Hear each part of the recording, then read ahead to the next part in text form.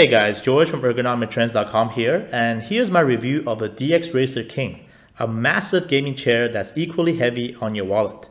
See if it's worth the $500 price tag and whom, if anyone, should get this chair. Let's go! So this is the most important factor for me, the build quality.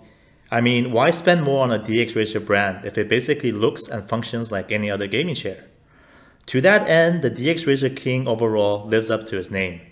This is a beast that will have no problems properly supporting a big person up to the advertised 300 pounds weight limit. Firstly, the seat on the DXRacer King is the heaviest I've ever come across, and for good reason. Turn it over and you see why. See those 3 slabs of metal beams? How's that for peace of mind? The amount of cold-cured padding inside the seat and backrest is also frightening. The backrest literally feels like another seat with a 4-inch thick foam at the tail end of it. The one weak link are the armrests. While they are 4D and adjustable in every direction, you can see that it's all plastic and feels somewhat flimsy. Certain adjustments also isn't very smooth due to the plastic track underneath. Let's talk about comfort now. To me, the standout feature is the multi-tilt mechanism on the King chair. In a nutshell, it's perfectly balanced to enable you to rock the heavy backrest with complete ease and buttery smoothness. There is even a bounciness that helps automatically return the backrest to upright each time.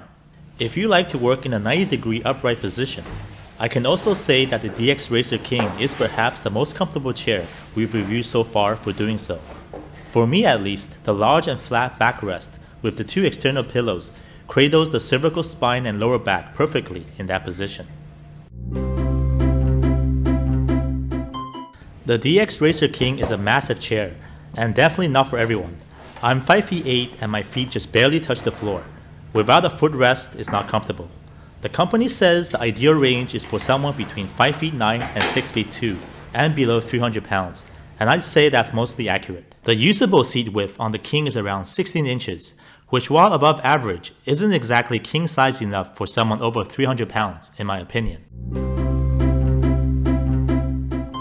As a chair that costs around $500, in my opinion, the DXRacer King's value is really only fully justified if you're big and tall. That is, you're 250 to 300 pounds that tend to shred budget gaming chairs for breakfast.